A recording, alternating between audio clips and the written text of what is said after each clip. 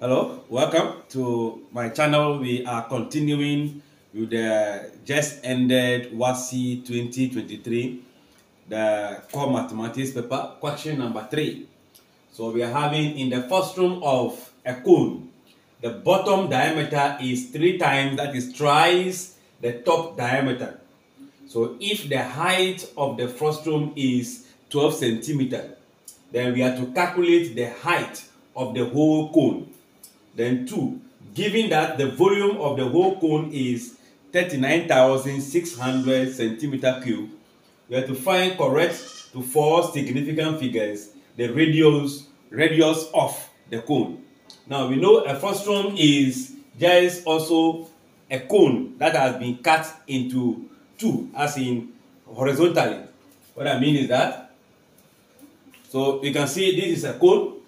Ignoring the middle line here, we can see this is a complete cone.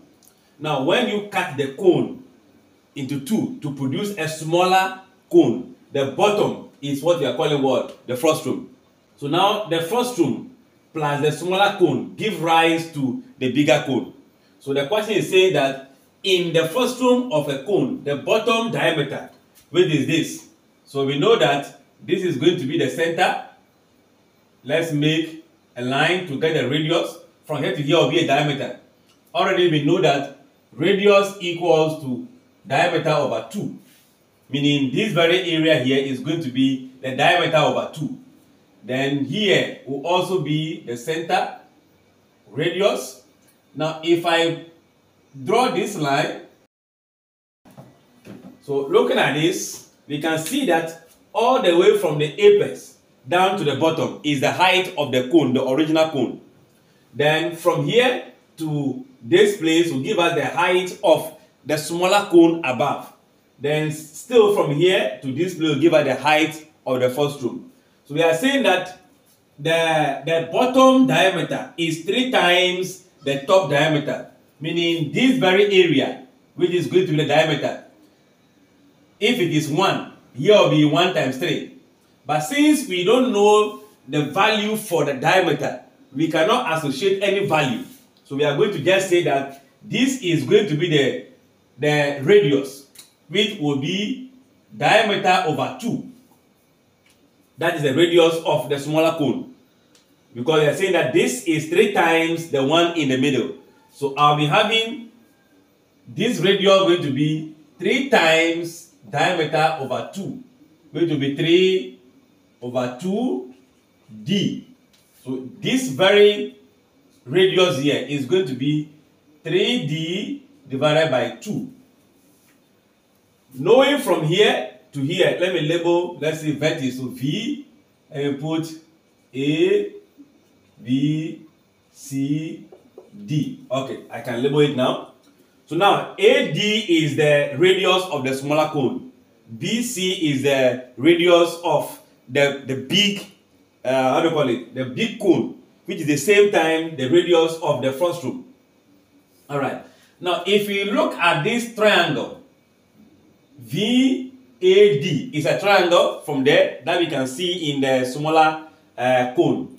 Then, looking at VBC, it also forms a triangle, which are similar triangles. The triangle here is similar to this because it has been extended to produce this. So this is a smaller one, this is a large one. So they are similar. So we can find the ratio of their size to be the same. So what I mean is that if I know what is here divided by here, it should be the same as what? Here divided by here. So that I can get the scale factor that is used to enlarge the bigger or the smaller one to give us the bigger one. Now that we know that if the height of the frustrum is 12, we know the height of the frustrum AB is given as 12 centimeters from A to B is given to us, meaning it is half of the height of the whole cone or the original cone. So it means if I know whatever is here, labeling it H as the height of the smaller cone. So the height of the smaller cone plus that of the 12 give us the height of the main cone. Meaning from here, if I move all the way to this place, it's going to be h plus 12. H, which is from here to there, from here to here is 12. So the height of the whole cone, or the bigger cone, original cone, will give us h plus 12. So now let's find the ratio of their size, since they are similar. I can see that if I take this and this, it should be the same as taking the whole of this and this. So the whole of this is going to be h plus 12, which is taking this perpendicular height divided by the horizontal height, which will be 3d over 2. It should be the same as taking the vertical height, which is h, divided by the horizontal length, which will be d over 2. We are trying to see if we can get a scale factor, the factor that is able to use to enlarge the smaller triangle to become the bigger one here. So in this case, we are having double division. If you have a divided by b over c, we maintain the a, we change this to multiplication, reciprocate c over d. Simply put, the 2 will go up to multiply the numerator here. This 2 also goes to multiply. So at the end, I'll be left with the 2 going up to multiply h plus 12 divided by 3d. These 2 going up to give us 2h over d. So I'm still having the hd, the hd.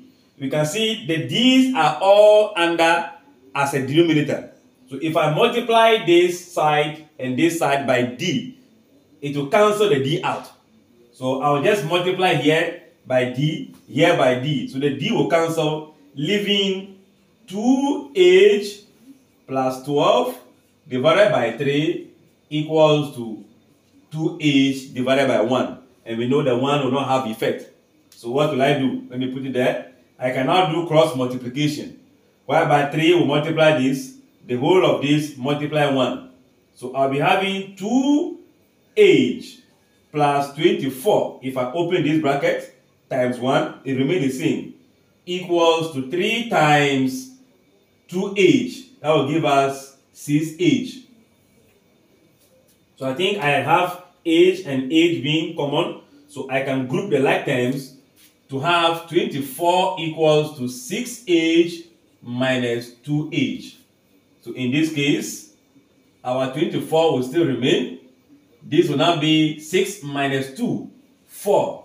Introduce your h.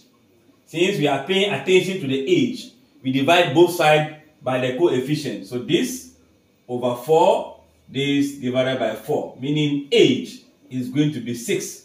So therefore, the height, let's find the height of the whole cone. Therefore, the height of the cone is going to be from here to here, which we have labeled as 6 for h plus 12, and that gave us 18. I believe we are using centimeter, so 18 centimeter. So the first part, we are asked to find the height of the whole cone, which is the smaller cone, the frustrum, the height combined together. That will give us 18. All right. The next thing to do is to find the radius. You're looking for this radius. So given that the volume of the whole cone is given to us, find correct to four significant figures the radius.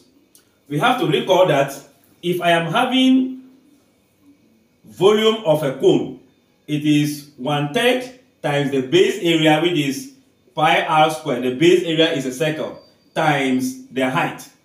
That is what we know. Now we know the volume. Definitely the pi is given to us. The height is known. So the only unknown variable here is the radius. That is what we are asked to find. So per substitution, we can say that 39,600 is equals to 1/3 times pi 22 divided by 7 times this. We know the radius, the height is 18, so times 18 times r squared. So now we can find the r, which is the only unknown variable here. So here, what do? We now see this and this are denominators, so we multiply them. 1, 22, 18 r are also going to be the numerators. So I'll be having 39,600 equals to 22 times 18. And that will give us 396. Don't forget to multiply it by the r squared. Divided by 3 times 7. That will be 21.